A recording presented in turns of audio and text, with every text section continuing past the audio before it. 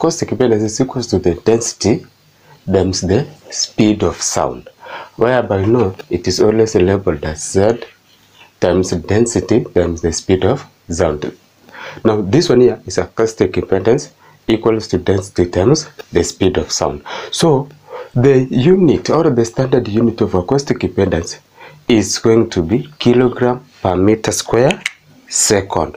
You see here, it is kilogram per meter square second, or also you can write as kilogram meter square negative, that's, or you can write kilogram meter per negative 2 second per negative, which means that kilogram per meter square second.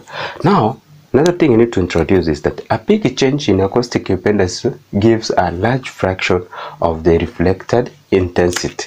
When we have a big change in acoustic, it gives you also a large fraction of a reflected intensity.